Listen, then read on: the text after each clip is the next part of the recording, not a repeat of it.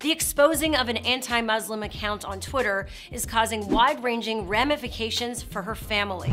You're watching What's Trending, I'm Shira Lazar. Be sure to like this video and subscribe for more social media news daily. The Twitter account @AmyMeck has over 230,000 followers. Her Twitter description says, God, family and country, sports, fitness, and vegan, psychotherapist and fixer, I fight for the wrongfully incarcerated and animals, hashtag Jews for Trump, hashtag NRA. Wow, that's a lot of stuff. And since 2012, she's been an institution in the far-right Twitterverse, with celebrity followers like Sean Hannity and Roseanne Barr. She's even been retweeted by President Trump himself. Though we should add that that doesn't quite set a high bar since President Trump frequently retweets this guy. Of course, this tonight just confirming to Ed Henry that, yeah, maybe Donald Trump wanted to fire the special counsel for conflict. Does he not have the right to raise those questions?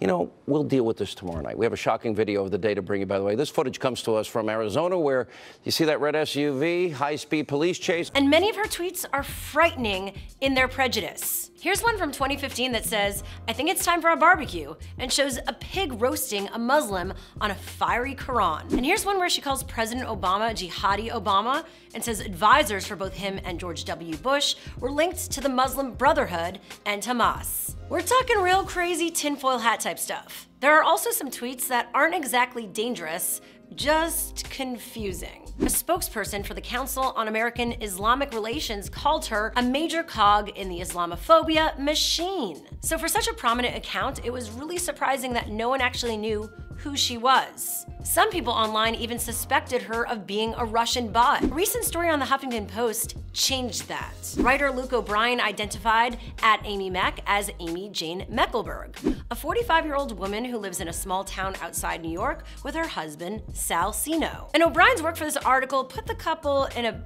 bit of trouble, because Sino apparently is a senior executive at the WWE, an organization with a long-term promotional deal in Saudi Arabia. So what would happen if the Saudis found out that one of the WWE execs was married to a notorious Islamophobe? Well, the WWE did not want to find out. A spokesperson for the WWE told Luke O'Brien, now that it has come to our attention, Salsino is no longer an employee. Well, that was quick.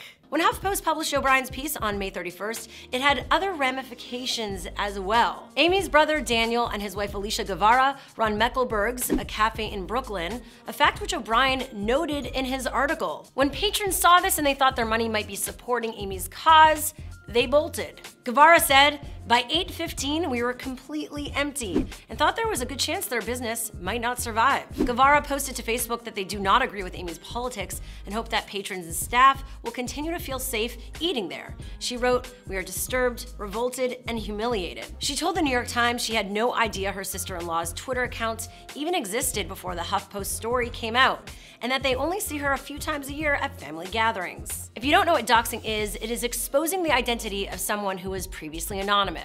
So, was it wrong to dox someone like Amy?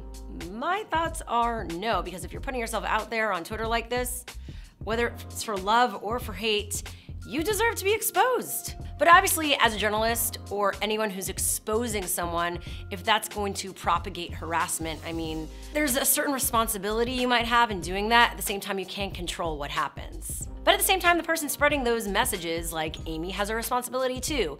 If she doesn't want to take on what happens when people realize who she is, then she shouldn't be putting those things out there that she did put out there. It goes back to why it's much easier to say racist things like Amy did online anonymously than in person. Like, I'd be interested to see if she would just talk like that to someone in person.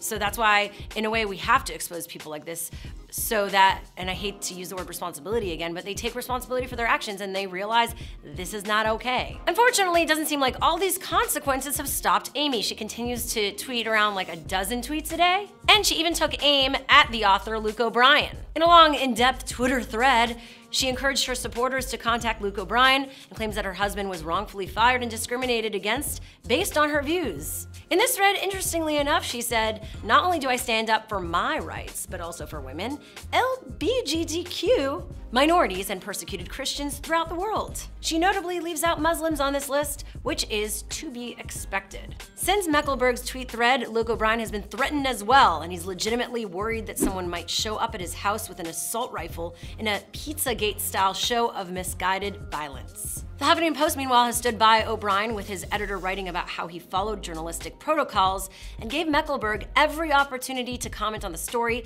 before it was published. HuffPost also denied that they tried to get Sino fired, as Amy Mecklenburg argued in one of her tweets. They pointed out that O'Brien was suspended briefly from Twitter for telling one of his critics to go DDT himself, while they continued to let hate speech from accounts like @AmyMac and others propagate online. So these are tough issues, and it brings up a lot of questions. Like, does an influential person on Twitter deserve the right to privacy, even from press? And what responsibility does Twitter have to better police their platform from hate speech and violence? We don't know all of the answers, but we want to know what you think. Let us know in the comments below. And be sure to like and subscribe for more of What's Trending.